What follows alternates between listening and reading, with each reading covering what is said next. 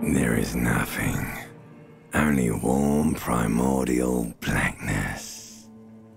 Your conscious ferments in it. No larger than a single grain of malt. You don't have to do anything anymore. Ever. Never, ever. An inordinate amount of time passes. It is utterly void of struggle. No ex-wives are contained within it. Yes, it is. An awareness creeps up on you. A mass lies hidden in your dead angle, soaking in some lurid acidic sauce. It's bloated and shameful, a ball of meat surrounding you. This is a terrible line of questioning, and it will only lead to more awareness of the meat thing. There. No ball of meat. No light in the formless nothing. Just nice women. Coming right up, sir. Smooth passage. Alright, nothing down to fuck all borough. Do you want me to upgrade that to a one-way trip, sir? The song of death is sweet and endless. But what is this? Somewhere in the sore, bloated man-meat around you. A sensation. Like a fly to the ointment, your conscience sticks to it. The limbed and headed machine of pain and undignified suffering is firing up again. It wants to walk the desert. Hurting, longing, dancing to disco music. You can take it. You're a champion.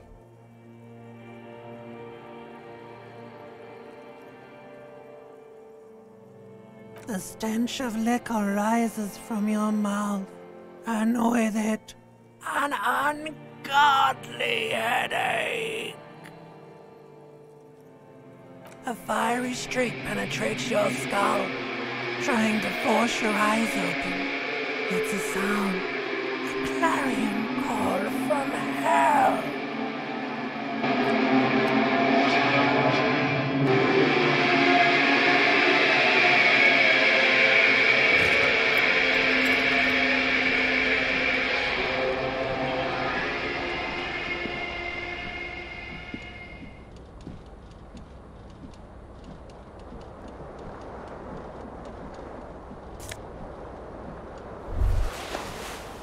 You hear a jingle. Keys are clinking in the pocket of your flare-cut pants. It says, whirling in rags, on the aluminium keyring. There is a single key on the ring. The number 1 is etched on it. It should open the door.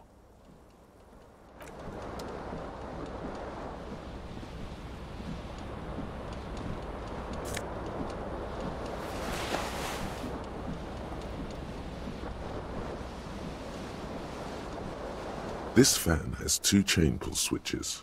One ends in a tiny fan, the other in a light bulb. A truly horrific necktie has somehow attached itself to one of the blades. Or has it been consigned there as punishment?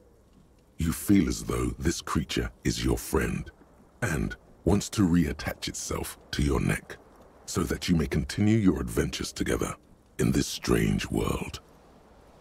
The blades come squeaking to a halt. It should be easier to reach the tie now.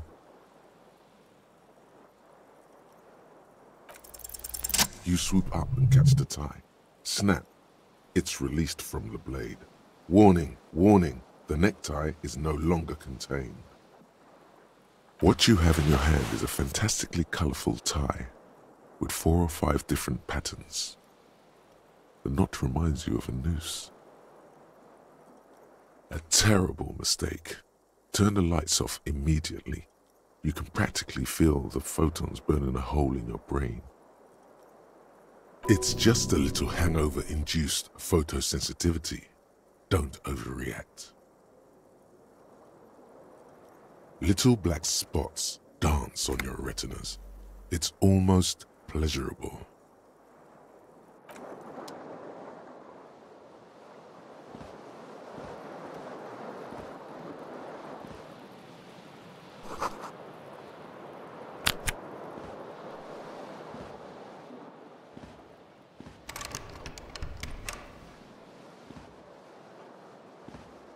A mirror hangs above a bent and broken sink. In a fierce discharge of masculine energy, someone has ripped half the faucet off. Hot water sprays from the base and steam covers the mirror. You cannot see yourself, just the outline of a man. Suddenly, you realize you have no memory of the face that awaits you there, underneath the soft vapor. Really, all recollection of the person you are, the people in your life, and even the world you're in has drowned in a sea of blood alcohol. This was no mere night of drinking. It was a deluge of world-ending proportions. As you slowly reach your hand towards the surface of the mirror. Abort. You clearly have not thought this through. You won't like what you see there, and you will never unbecome it.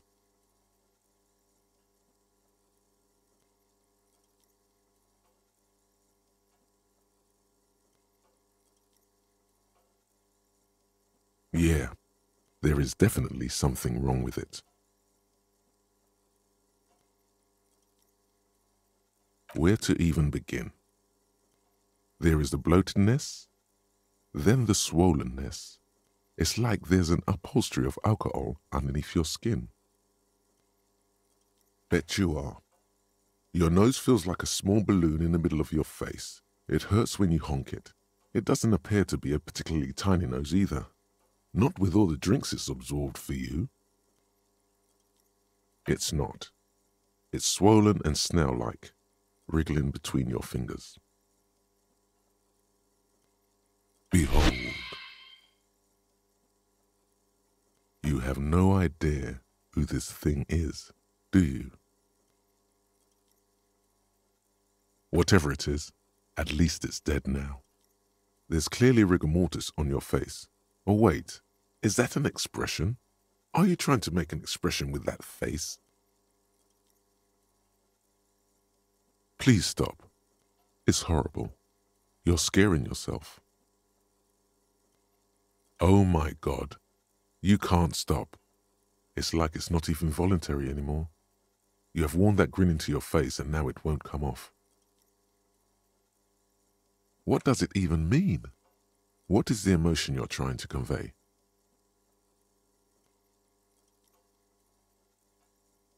There might have been, 10 years ago. It's little more than a cadaverous spasm now.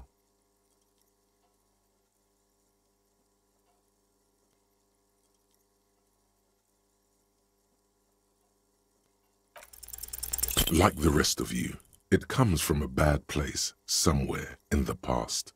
That's all you know for now.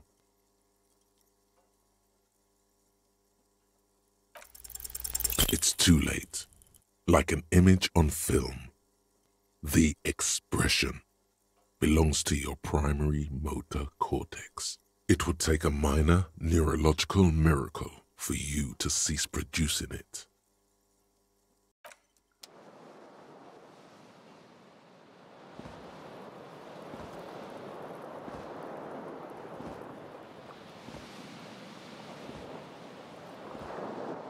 The window stands broken in its frame. Cold wind blows in. The shards face outward. Whatever broke this window came from the inside. A fine web of scarring covers the back of your right hand, but none of it is recent. More likely a projectile than a held object. There are no fragments on the floor from pulling a tool back in after impact. It is too large for a bullet, yet too small for a piece of furniture. You're looking for something heavy and larger than your fist. Like the green shoe that's on the hat rack in the corner, which, coincidentally, is missing its friend. Congratulations, you smashed the window with your own shoe. Now you only have one. If you're lucky, you can still find the other on the balcony outside. The door to it should be outside your room. You mean someone else took your shoe off and smashed the window with it? A cool wind gushes in. Your toes curl up from the cold.